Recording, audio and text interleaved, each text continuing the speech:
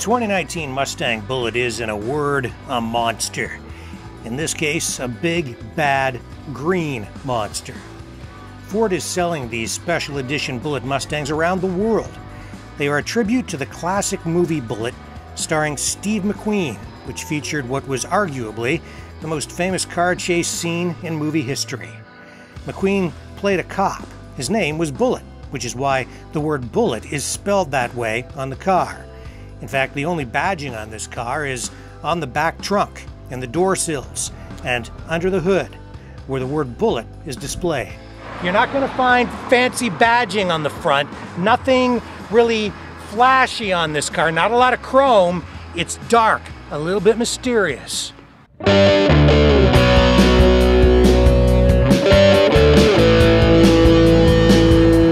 There is much that sets this apart from a standard Mustang GT. The engine gets the intake from the Ford GT 350, as well as the cold air intake. The engine breathes better. So what we are talking about here is a car with 480 horsepower, 420 foot-pounds of torque. At each corner you will find special 5-spoke wheels, and behind them, Brembo brakes all around. You have to get used to them, they're really sticky. The wheels are big and wide. Michelin Pilot 4S Sport tires keep the car glued to the pavement. The tires are really exceptional. Have a seat behind the wheel and you'll see that this is light years ahead of the Mustang Steve McQueen drove in the movie. The digital dash is your gateway to a ride that you can configure. The flip of a toggle allows you to switch between a variety of driving modes, including sport, track, drag strip, and normal. You can also configure the exhaust from quiet to normal to track mode, which is really, really loud. There's also a selector for different steering modes. It has electric assist power steering. It's not hydraulic, and you can select between comfort steering, sports steering, normal steering. It's a really nice touch, and the car really does perform under a variety of different conditions and different ways, so you can tailor the car and the suspension to suit your needs at the time. There is no question this is a fast car. The top speed is reported to be 163 miles per hour. The other thing I like about this car is the emergency brake. It's connected to a cable. It's not an electronic or electric emergency brake connected to a little servo or motor. It's all mechanical. You pull on that thing and it engages the emergency brake in the back. The cue ball shifter knob is another nice touch that pays tribute to the original movie car. The 6-speed transmission shifts smoothly. The Bullitt also has active rev matching. Personally, I found the active rev matching annoying. When downshifting, it isn't noticeable if you're hitting the shifts with the same rhythm as the computer, but there are times when you aren't downshifting and the active rev will trigger an RPM boost. I just prefer to have full control over the engine and the entire driving experience. Others may disagree. When Ford came out with this new generation of Mustang, they really stepped up the game, especially in the area of suspension. They put a whole new front suspension on it, a whole new rear suspension. This is not like Mustangs of the past. This one, the handling, it's in a whole different league. The car weighs in at almost 3,800 pounds. It does feel heavy at times, but that weight becomes less apparent when the car gets up to speed and the engine revs high. The Bullitt is at its best when the engine is revving high. This is not an old-school straight-line performance muscle car. The Bullitt can corner. It likes windy roads. It likes to rev high. It sits low enough to satisfy, but sits high enough to clear speed bumps, and the suspension is capable of soaking up bumps from potholes and even train tracks if necessary. It's a great road car.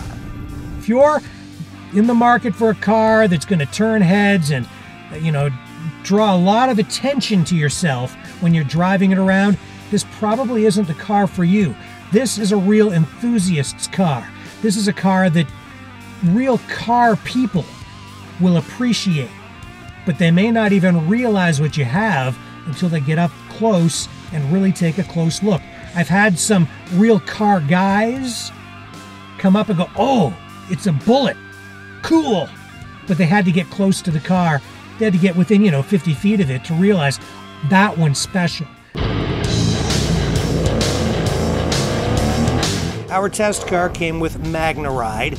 The electromagnetic suspension is adjustable, and it gives the Mustang Bullitt incredible handling characteristics. These leather Recaro seats are a $1,500 option. The interior is classic Mustang, but you will find green stitching on the seats and dash to match the Highland green paint. The simulated brushed aluminum centerpiece on the dash is a nice touch too, and the Bullitt badge with vehicle number on the dash is a reminder that this is a limited edition car. Ford says that these Bullitt Mustangs are limited edition, but it isn't really clear exactly what the limit on the production run will be. The Bullitt comes in only two colors, Highland green or black. Even with all that horsepower, the Bullitt delivers 15 miles per gallon in the city and 24 miles per gallon on the highway. So up front, you're going to pay about $10,000 more for this Bullitt Mustang than you would for a Mustang GT. But I think in the long run, that might be money well spent, because if you decide to sell this down the road, I think it will probably bring a bigger dollar than a Mustang GT. Overall, I suspect, and I'm just making a prediction here, but I think these will hold their value and depreciate less than a standard Mustang or a Mustang GT.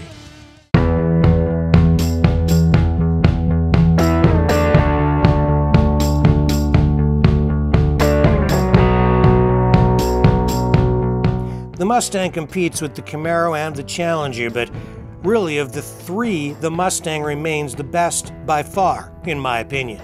The Camaro and Challenger are fine cars, but the Mustang feels tighter, and it feels like it is designed and built a bit better. It is a more refined car. The Bullitt edition takes it all to the next level.